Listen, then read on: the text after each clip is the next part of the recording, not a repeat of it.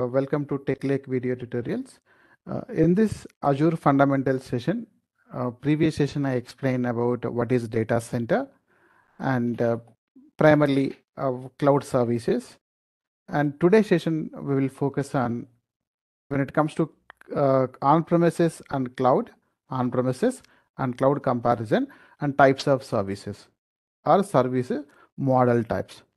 So every cloud service provider, so they will be having different kinds of service type models. Okay, first we'll understand what is exactly on-premises. On-premises means every company their premises. Every company their premises. So their premises, they will have their own network, they'll have a storage, they will have a servers, they will have a virtual machines, operating systems, middleware, runtime, data, applications. Everything is owned and managed by that company in their premises.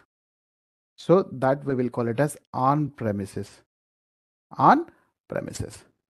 Every company is going to manage those servers, operating systems, storage, network, power, everything they will manage. Okay, so that is happening from last many years, past 20 years or 30 years, whatever you take, any company. So every organization, they will be having servers in their infrastructure in their premises. We'll call it as on-premises. So for that, they need a network team, they need a storage team, they need an infra team, they need admins, they need a developers, and they need a testers to manage, develop applications, and admin teams to install softwares and managing those softwares, and infrastructure team provide the infrastructure, network team to manage the network, storage team to take the storages, backups, and other things. So this is about on-premises. When it comes to cloud, cloud primarily divides into three parts: software as a service, platform as a service, infrastructure as a service. Mean when it comes to software as a service means end users will be using, like if we are using a Gmail, we are using a Outlook, we are using Office 365, we are using a Google Drive, we are using a Amazon Prime or a Netflix or Amazon Music. Just you are going and creating account and using that is called end user. End users will be using this. Users, end users. It may be Google Drive, Google Docs, Gmail, Outlook, Office 365, Teams, and there are plenty of examples are available. Software as a service. Okay, so but who will manage that? Who will manage the backend?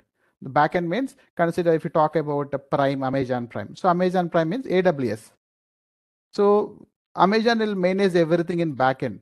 It may be networking, storage, servers, virtualization, where it stores, how it stores, which operating system it will store, which middleware it use, which runtime it will use, where it will store the data, how it will store the data, which applications they'll use. Everything is managed by cloud service provider, means they'll be managing this. If it is Azure, Azure will be managing. Consider if you talk about Office 365, Microsoft Teams, SharePoint. So end users will be using. SharePoint means you're not developing any program. Office 365 means you're not developing any program, just registering and using. So that is called software as a service. Then what is a platform as a service? So when you look at the software as a service, right? Azure is having a plenty of services. Google is having a plenty of services. And AWS is also having plenty of services. Directly end users will be using. Google Gmail, Google Docs. So their services, Google Photos, many are there. And when it comes to uh, Azure is having Outlook, Office 365, Teams, SharePoint, many are there. Okay, those are Microsoft services. Now, when it comes to platform as a service. So platform as service means backend network, storage, servers, virtual machines, operating system, middleware, runtime, they will be managing, means cloud service provider will be managing. Consider if you talk about Microsoft Azure, so Azure, they will be managing runtime, middleware, operating system, which operating system they want in backend, so they will manage. Only we means developers.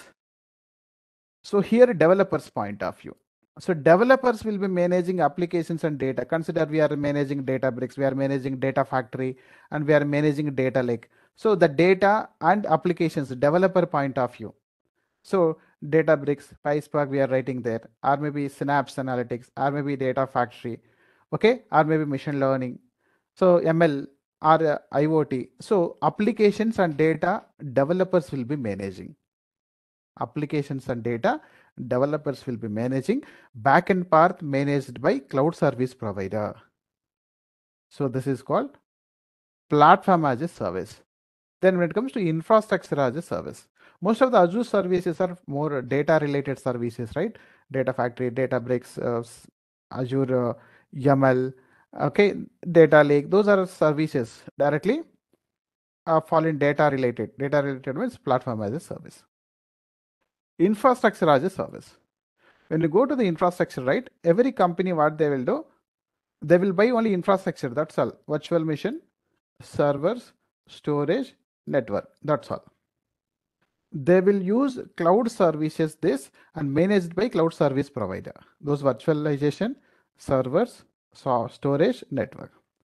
And companies, what they will do, they will have admins, administrators, because this is administrator responsibility, like installing operating system, installing middlewares, installing runtime, and applications data developers. These two are developers. These are our administrators' job. So who will manage, who will go for infrastructure as service? If the company is having good infrastructure team, if they want to save money, or if they want to customize their applications, like operating systems, middleware, they can choose anything. Okay. And they can go with infrastructure as service. Most of the AWS projects are, because AWS primarily they are concentrated on infrastructure. Most of the AWS projects you can find this kind of infrastructure as a service. Even they are providing all three, but majority AWS projects are AWS related. Okay. And this is about the three types of cloud service providers. Simple way to understand pizza as a service. This is simple way to understand pizza as a service. Consider you're dining out, means you're going some restaurant and you are ordering pizza and eating, that's all. You are going out and paying for that. That is called software as service. You don't need to worry about oven, you don't need to worry about tables, you don't need to worry about water, drinks, cool drink, or maybe anything. Just everything is provided by as a service, particular restaurant or any pizza corner, any pizza service provider. Then if you go for platform as a service, so what we will do, we'll use a pizza delivery service. So we will stay at home, we'll use at home dining table and drinks, we'll use our dining table and drinks. Then we'll order online. Okay, that is pizza delivery. So they will prepare pizza and they will send to you. You don't need to worry about these things. You don't need to worry about cheese, toppings, so fire, oven, everything they will be having, they will prepare and they will send you. Just you need to eat at home and you need drinks at home. Okay, that's all. That is called pizza delivery platform as a service. Infrastructure as a service. So this is 50% which you need to made at home, 50% which you can prepare at home, and few raw materials which you can buy, and 50% you are buying and you are taking and you are preparing at home. That is called take and bake. So that is called infrastructure as a service. Then on premises is nothing but traditional. So nowadays everyone we are eating pizzas when we go 100 years back, 50 years back, 70 years back, right? Traditional approaches. Traditional approach means everything they will made at home. Everything they will made at home. So nowadays service providers are there. So we are buying raw material and we are preparing at home, or just we are going out and eating. But when you go to the traditional, everything is made at home. This is everything is made at home is nothing but traditional, which is legacy, on-premises systems. On-premises systems. This is about cloud service providers, their models. So This is the easiest way to understand.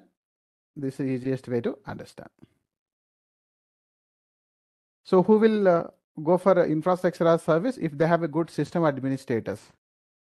Most of the AWS services you can find infrastructure as a service. Okay, rack space, there many are there. Platform as a service. So developers, majorly developers. So most of the Azure projects, right? Azure projects related to developer related. Even infra also you can choose that. Infrastructure also you can choose, but majority I'm talking about Azure. And when it comes to software as a service, end users will be using directly. So Microsoft also now many SaaS are available, many software as a service, but Google is having more Gmail, Google Docs, okay, and Salesforce, FreshBooks. These are directly users will be using. Now you can see a lot of SharePoint, Office 365, Microsoft Teams, and there are many are there. Okay. So earlier we used to store emails, documents in our local systems, but now we are not storing anything. Your mails also will be in a cloud. It depends on cloud. If you are using Office 365, everything in the cloud. Or if you are talking about a Teams, so Teams also will be having option documents, apps. So those also will be there in cloud. Those also will be there in cloud. That's about service models. Service models. So next session, what we will do, we will more deep dive into why companies are choosing cloud services. Why companies are choosing cloud services. And last few 2-3 years, you see there's a huge demand for cloud services. So why companies are choosing, and what are the major benefits they are getting? What are the major drawbacks are there at on-premises? Hidden drawbacks, or you can say hidden things are there on on-premises. That we'll see in another video. Okay, we'll see that just highlight what are the major features they'll get in cloud. What are the hidden things are there on on-premises? So that we will see in another video. See you. Thank you. If you're not subscribed, please subscribe my channel. See you in another video. Thank you.